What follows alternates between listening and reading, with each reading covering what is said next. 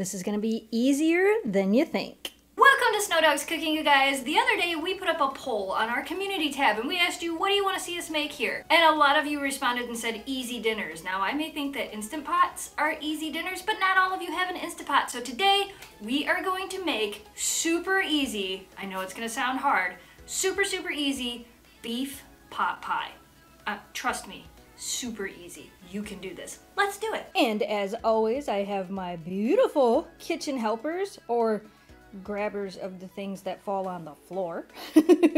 Now, when I said this is one of the easiest beef pot pie recipes you're ever gonna make, I wasn't kidding. So, you are going to need 2 pie crusts. They need to be room temperature, so take them out ahead of time. I am using some leftover beef roast. You can use hamburger, you can use whatever type of beef you want. You want about a cup of cooked meat, and then a can of mushrooms, a can of mixed vegetables, a can of diced potatoes, a can of golden mushroom soup, some thyme, we all need that, and some Worcestershire,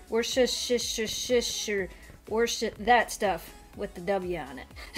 That's what we need. Preheat your oven to 400. Look, we have only one dog now. She's just chilling here. The other one left because she doesn't like the oven.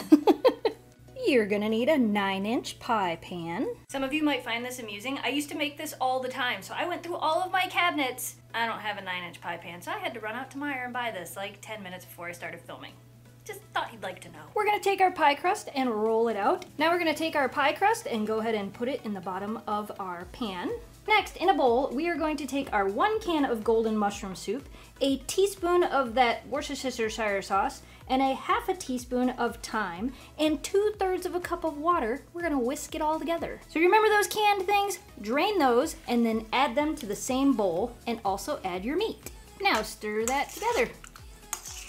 Should look about like that. So now we're gonna take that pie crust and pour all this stuff right in. Remember that other pie crust? That's gonna go on top. Roll it out, put it on top, and pinch the edges. Now you're gonna wanna cut a couple of slits into the top of this so that it doesn't explode in your oven. Trust me, you do not want that to happen. Now we just put it in the oven for about 35 minutes. There was green beans in that can.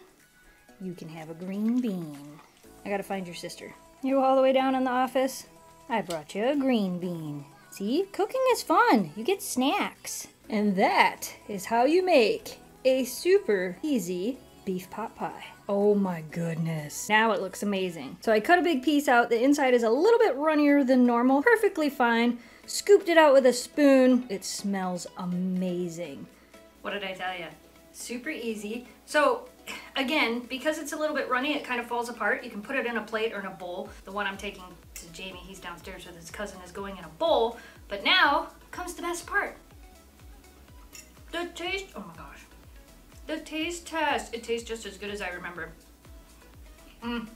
For how easy this is, it has so much flavor. It's so good. Try this. I feel like I watch too much TikTok. Try this. Do the thing. Do you watch that girl on TikTok? Okay, well, I'm gonna go eat now. If you guys end up making this, let me know. There will also be some videos on the screen if you want to see some more of the stuff we cooked. And if you have some suggestions, leave them down in the comments below. This is delicious. It's a win. Super easy. Didn't take long. Thanks for watching. Thanks for subscribing. Stay positive. Dream big. I will see you again soon. Goodbye, guys.